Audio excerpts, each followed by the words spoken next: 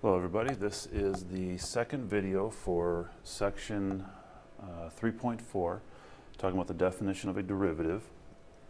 And the first video was just the notes and the concept, the idea of what a derivative is and relating it to what we were talking about with the average rate of change and the instantaneous rate of change. So, just as a reminder, the derivative, it is a function that tells us the slope of the tangent line at a certain x value. It's the function that tells us that instantaneous rate of change at a certain x value. So, the definition in this question, this is a different example than what I did in class, just so you have another example you can look at. Define the derivative of this function. Okay, the derivative notation is this f prime of x equals. We're taking the limit as h approaches 0, and we're going to do f of x plus h minus f of x, all of this is over h. So when we plug in x plus h into our function, anywhere there's an x, plug in x plus h. So we're going to have x plus h squared plus 6 times x plus h plus 5. And then we are subtracting, and use parentheses to avoid any kind of simple mistakes. We are subtracting f of x, which is the entire function, all three terms. All of this is over h. Oops.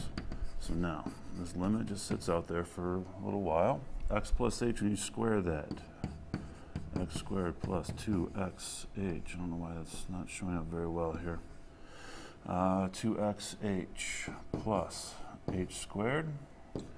Distribute the 6, so plus 6x plus 6h. We got a plus 5, and we are subtracting each of those terms. So minus x squared, minus 6x, minus 5, all over h. Okay? We're going to have some like terms here. X squared minus x squared, 6x minus 6x, plus 5 minus 5. Those all cancel each other out. So now, we're looking at the limit as h approaches 0 of 2xh plus h squared plus 6h. All of this is over h. Okay, if we try to take the limit, we're still getting 0 over 0. So, common factor of h in all three terms in the numerator. Factor that out. It will cancel out with the factor of h in the denominator, so we get 2x plus h plus 6. Now you take the limit as h approaches 0, and what we get is 2x plus 6. Okay, that is the derivative. That is the function that will tell us the slope of the tangent line at a certain x value.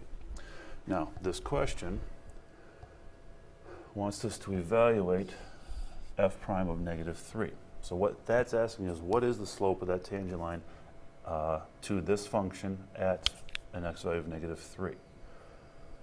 All right, so we plug in negative 3 into f prime, and we get 2 times negative 3 plus 6. That's negative 6 plus 6, we're looking at 0. Okay, so this is the slope of the tangent line at an x value of negative 3. And so this is kind of the same thing as what happened in class. We have a quadratic function. The vertex of this function is, if you do negative b over 2a, that's negative 6 over 2 times 1. We're looking at a vertex at x equals negative 3.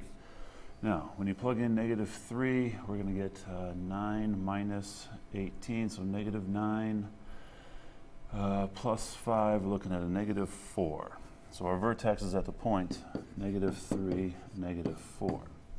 Okay, when we graph this, 1, 2, 3, 1, 2, 3, 4, there is our vertex. The parabola is a positive x squared, so it's opening upwards.